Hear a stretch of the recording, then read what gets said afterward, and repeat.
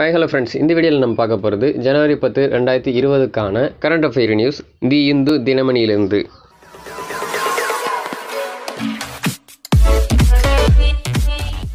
தினமணியிலிருந்து சியாச்சின் ராணுவ நிலைகளில் ராணுவ தளபதி நரவணே ஆய்வு செய்தார். ஜம்மு காஷ்மீரில் இருக்கிற இந்த சியாச்சின் ராணுவ நிலைக்கு தாம் பதவியேற்றதுக்கப்புறம் முதல் முறையாக அந்த இடத்துக்கு போகிறாரு.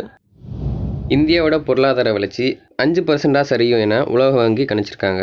அவங்களோட அறிக்கையில் நான் பேங்கிங் ஃபினான்ஷியல் இன்ஸ்டியூட், அதாவது வங்கி சாரா நிதி நிறுவனங்களில் கடன் வழங்குற இடத்துல காணப்படுற மந்த நிலை இன்னும் தொடரும். இதனால் வரும் மார்ச் மாதம் 31 நிறைவடைகிற 2019-2020க்கான நிதியாண்டில் பொருளாதார வளர்ச்சி 5% சரியும் அப்படின்னு சொல்லியிருக்காங்க. இருந்தாலும் அடுத்த வருஷம் வர்ற நிதியாண்டில் இந்த சரிவு மீண்டு 5.8% வளர்ச்சி வரும் அப்படின்னு சொல்லியிருக்காங்க. தி இந்துவிலிருந்து லோக்பால் உறுப்பினரான நீதிபதி திலீப் ராஜினாமா.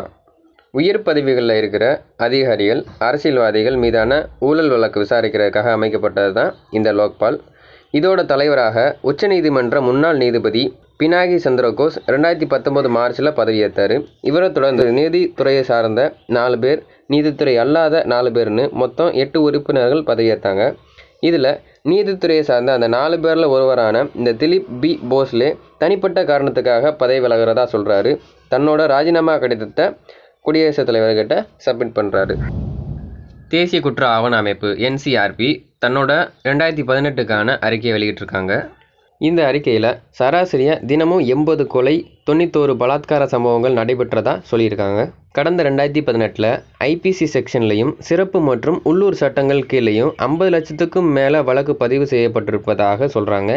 இது கடந்த 2017 விட அதிகம். கடந்த 2017ஆம் ஆண்டு ஒப்பிட்டு பார்க்கும் பொழுது 2018 நடந்த கொலைகள் 1.3% ஆகவும் கடத்தல் வழக்குகள் 10.3% ஆகவும் அதிகரிச்சிருக்குன்னு சொல்லியிருக்காங்க.